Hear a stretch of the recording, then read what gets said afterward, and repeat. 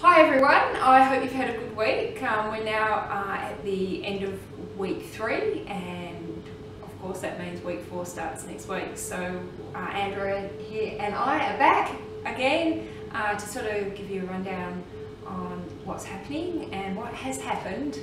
And today we are seated in one of the labs that you'll be visiting as part of your soil physics lab. Where you'll be measuring water retention, and just behind us are a series of pressure plates which you'll get to become more familiar with during the semester.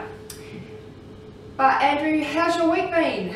It's been going pretty well. Been busy with a few things, but started off really well with a fun field trip to Fox Farm, and everybody did great there, and I had a good time. And I've also had the privilege of meeting you in my first lecture in soil physics this week. So how about yourself, Louise? Yeah, it's been pretty busy. I was really pleased with how the field trip went well, so thanks to everyone for getting there on time and just working so well in your teams. Really looking forward to seeing your data that comes out of your subsequent labs as a result of analysing those soil samples. So Andrew, what's happening next week? Next week? Well, on Friday the quiz will have opened, so you have that activity to be ongoing with. And in terms of classes, both the soil physics lectures and the soil physics practicals will have started up on your relevant prac and the lecture days. So maybe you could tell us a little bit more about those stories. Yes, so Andrew, as you know, we can't have everyone doing the same soil physics lab at the same time. There's just not enough equipment to go around. So what we've got you doing is 3 soil physics labs over the coming weeks, a different one each week, and we're going to rotate you between those different practicals.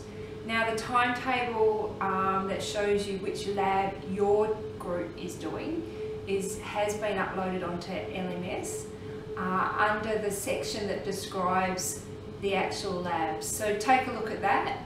I'll also put it up on the front board as you enter the lab classes, but you really need to know what you're doing beforehand so that you can read up on the lab manual before you arrive.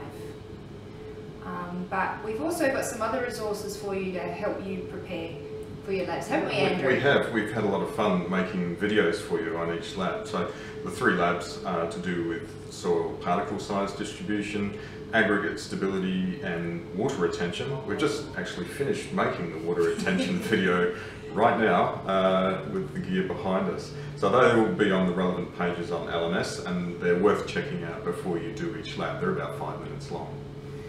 So yeah, the videos will just highlight some of the key aspects of each of the labs that are difficult to describe in the text, and they'll also point out some safety issues that you need to be aware of as well. Just keep in mind, they're not a substitute for the lab manual. You'll still need to look at your lab manual before you come in. The videos are really just to complement things and to give you a few pictorials. Absolutely. So I think that's the wrap up for this week, Andrew. I think I'll just give people a final reminder that the quiz opens today, the first quiz, and that it will close next Friday. Again, for more details about what will be in the quiz, see the LMS site. Have a good weekend, Andrew. I shall, and you too. Yeah. Terrific. See you all next week. See you all next week. Bye.